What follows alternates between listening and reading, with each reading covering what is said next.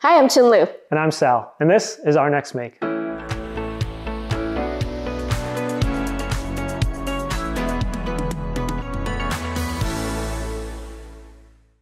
We're back in the shop again, doing another awesome upgrade. That's right, we're finally going to give the miter saw the attention that it needs. For decades, I've been using this saw on any surface that would hold it, so we're finally going to give it proper material support and awesome dust collection. And side benefit, I get to reclaim this cedar cabinet for a future project. So let's get started. I wanted to jump right into SOLIDWORKS to start modeling my ideas, but first I needed to grab a few key dimensions from the miter saw so I could make sure it would fit. I'm using an old school technique here where I'm tracing the saw on some craft paper and transferring marks of the saw in various positions so I can see where the dust port would land. This will be particularly useful when I design the dust collection solution. With this information in hand, I could confidently design the miter station. It's made up of two main pieces, a series of 7 legs that mount to the wall, and a large torsion box that is the work surface. It has an upper and a lower skin, 4 sides, and a series of ribs on the inside. This design creates an incredibly stiff and lightweight structure. To build it, I break down full sheets of plywood using a combination of a circular saw with a homemade track and the table saw. In the past, I'd always place foam under a sheet of plywood and cut it on the floor, but just before starting this project, I saw a video from Jay Bates about these infeed support legs, so I just had to make a pair and try them out. They work great and make ripping a full sheet like this much easier and safer. You do of course still need to take your time and be in full control of the sheet, and you need proper outfeed support too. For crosscuts that are 4 feet or less, I still use my homemade track and my circular saw. For this project, I cut the legs slightly oversized and then ran them through the table saw to hit the final width. Then I started laying out the notches and the inclined faces. I got most of my measurements from the SOLIDWORKS drawing that I printed out, but I forgot to include one dimension, so I grabbed my phone, opened the 3D model, and took a quick measurement. Having my SOLIDWORKS data on the cloud means it's always with me no matter where I am. After making the first cut, I flipped the piece around and clamped it to the offcut. That way I could cut 2 parts at once. I kept the parts clamped together while I used the jigsaw to cut the notches. This meant quick work of the 7 legs, so I started to lay out the front of the torsion box. This is the piece that has recesses in it for the miter saw and the drill press. I cut all of the details using jigsaw. I find that you can achieve great results with a sharp blade and a steady hand. I used the same approach to cut the slot-shaped opening for the drill press, as well as the opening for the dust collection.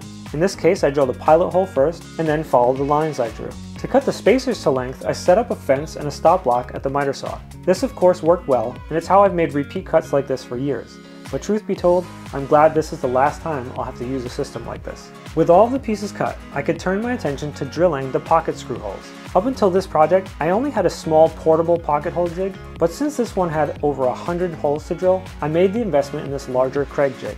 For me, the amount of time this saved and the awesome dust collection makes it totally worth the money. In fact, it's this approach that's helped me grow my tool collection over time. Each time I tackle a new project, I decide if that project and future ones like it will benefit from a new tool. If so, I factor in the tool's cost and make my decision.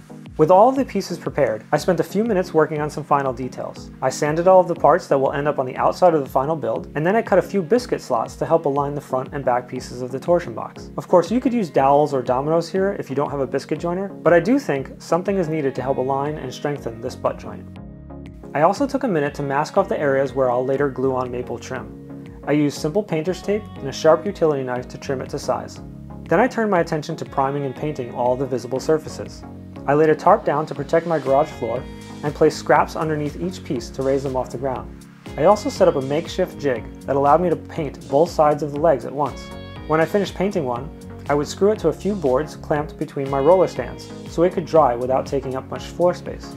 I mostly used a roller to apply the primer, but I used a brush to get at areas that it couldn't reach. When the primer was dry, I brushed on 2 coats of red paint to match the other painted pieces in the shop. I tend to prefer a brush finish over a rolled finish for projects like this.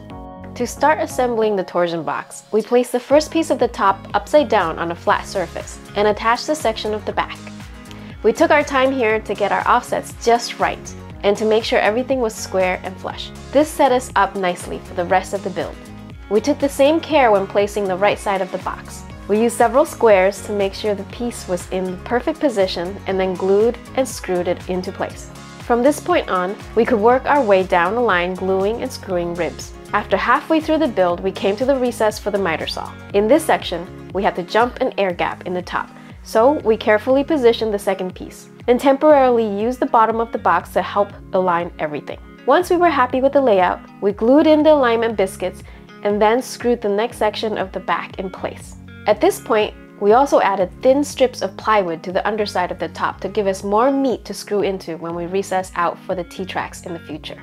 We used scraps as a spacer to keep the strips a consistent distance off of the front and then applied a bit of glue to the pieces before driving in a few brad nails to clamp things while the glue set. After a while, we got into a groove as we worked our way down to the far end of the build.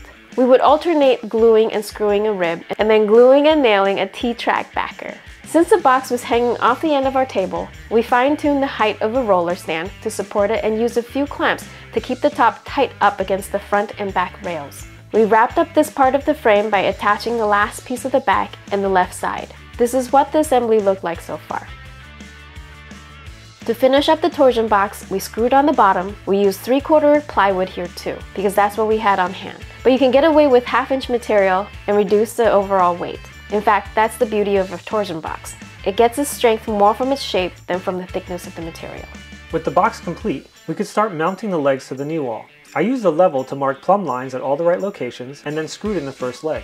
Shimming where necessary, we leveled the next leg relative to the first, and then proceeded to do the same down the line. I should point out here that the knee wall is 3/4-inch plywood, so I can attach anywhere. If you have a stud wall or some other surface, do make sure you're screwing into solid material. At 14.5 feet long, you'd think this would be heavy and awkward, but it was remarkably easy to maneuver. We stood it up on its back, slid it off the table onto roller stands, and then pivoted it into place. Once everything was aligned, we lowered the roller stands and things slid into position. It only took a little bit of persuasion to fully seat the top onto the legs. That was a moment worthy of a mini celebration. And it was a time to reflect on how different the result is from our initial idea. We actually changed our minds 3 times before we landed on this design. But because our SOLIDWORKS for Makers license has no hassle data management built right in, we could create revisions of our ideas with the click of a button. You can see here that our previous idea had the drill press much closer to the miter saw. And all through a web browser, we could easily open our designs in a viewer to take a closer look and discuss which one we liked best. We could even compare 2 ideas by overlaying one atop the other. You can see here that our very first idea in orange didn't even have a recess for the drill press. It's great that we were able to try out a bunch of new ideas before ever buying any material. Especially given the price of plywood and hardwood like maple that we use for the trim. I ripped 3/4-inch maple into 1.5-inch strips and worked my way around the station, cutting 1 miter at a time. For specialty cuts like this one, where I needed to notch the miter, I used the bandsaw, but all the other cuts were done with a miter sled on the table saw. I'd cut one end of the miter, mark it in situ, and then creep up on the perfect fit. To attach the trim, I cut biscuit slots along the outside of the top, and then cut matching slots in the maple pieces. When doing glue-ups like this, I like to do a dry fit, not only to make sure everything goes together as planned, but also to act as a jig. I leave everything clamped in place and only remove one piece at a time. That way, when I glue it in place, I can perfectly match the miters with the other pieces. In closed spaces, where clamps won't fit, I apply a bit of pressure by tightly stretching painter's tape over the piece. This provides enough force to hold it in place while the glue dries. We worked our way around the top, gluing and clamping as we went, and then let things set up overnight. The next day, we cut a large laminate sheet into smaller, more manageable pieces. We set up on some sawhorses and used a jigsaw to make the cuts, but it was a bit awkward. I think the next time we do this, we'll set up on a sheet of foam on the floor and cut it with a circular saw. We then applied contact cement to the plywood top of the torsion box, as well as the underside of the laminate. We did find that the plywood soaked up the adhesive quite a bit, so we ended up applying a second layer before attaching the pieces. If you've never worked with contact cement before, please read the label and be careful. This stuff's no joke. It's highly flammable and the vapors are nasty. We waited until a nice warm day so we could have the garage windows and doors wide open, and we had 3 fans going to push the air outside. We also wore carbon filters in our RZ masks. The good news is, once the material sets up, the aroma goes away, so working in the space afterward is actually quite nice. Once the pieces were tacky, we spread a few spacer strips across the surface and then positioned the laminate. We removed one spacer at a time and then used a J-roller to apply even pressure across the whole surface. This creates an immediate and permanent bond. It's really quite cool, and you can continue working with the material right away. I used a flush trim bit and my plunge router to trim off the excess and reveal the drill press recess. Then I switched over to a chamfering bit to ease the edges and reveal a bit more of the maple. To chamfer the tight spots, I switched over to my palm router and attacked it from the front instead of the top. All that was left was to apply finish to the maple. I quickly sanded with 150 grit and then 220 before applying a few coats of water-based polyacrylic. It's easy to apply and to clean up, and although it's not as tough as polyurethane, I like it for this type of application.